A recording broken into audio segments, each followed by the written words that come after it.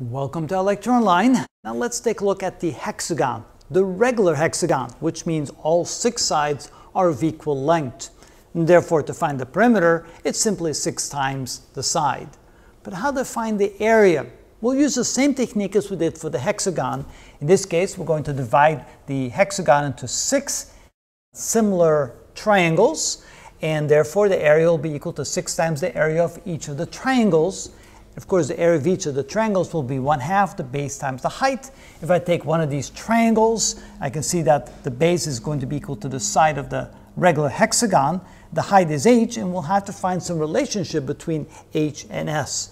And as we'll see later in the next video, that the relationship can be found by taking s divided by 2 divided by the tangent of 30 degrees, and it'll be s divided by 1.1547, accurate to 4 decimal places.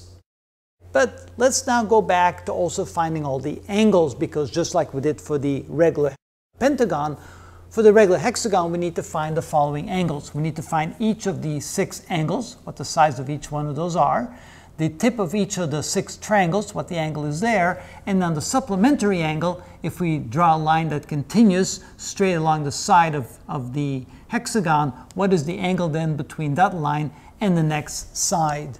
So first let's find the interior angle theta. It's going to be equal to the number of sides minus 2 divided by n, just like for any regular polygon.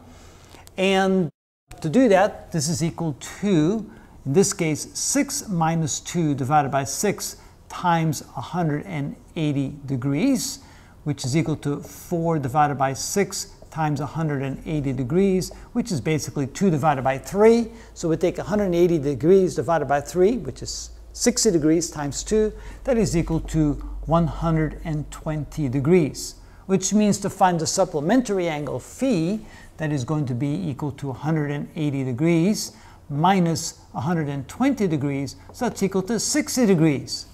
Now we're wondering, is that going to be the same as the angle alpha here, which is the tip of each of the triangles? So this here, we're looking for this angle right here, which is alpha. And again, to find that angle, realizing that there's 6 triangles, and if you go all the way around the circle, that's equal to 360 degrees.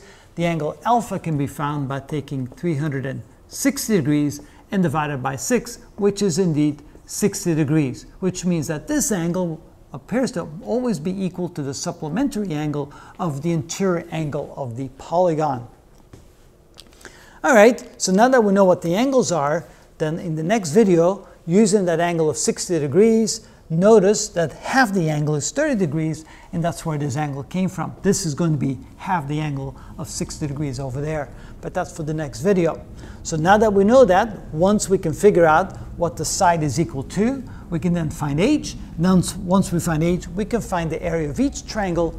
Multiplying that times 6, we find the area of the entire hexagon. Let's do an example. Let's again use as an example that s is equal to 10. To do that, we then say that the area of each triangle, a sub 1, is equal to 1/2 times 10 times h, and h will be s over 1.1547. S would be 10 divided by 1.1547. This will be the area of each of the 6 triangles.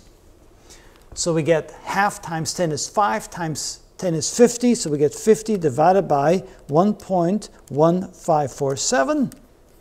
That would be equal to 43.3. And then, of course, to find the total area total, which would be 6 times the area of each triangle, which is equal to 6 times 43.3. And that's going to be equal to times 6 equals, and that would be, in this case, rounded off to 3 significant figures, 260 square units. So in this case, if s is equal to 10, we find the area of each triangle using this relationship between h and s, and then we multiply times 6 to find the area of the total regular hexagon. And that's how we do that.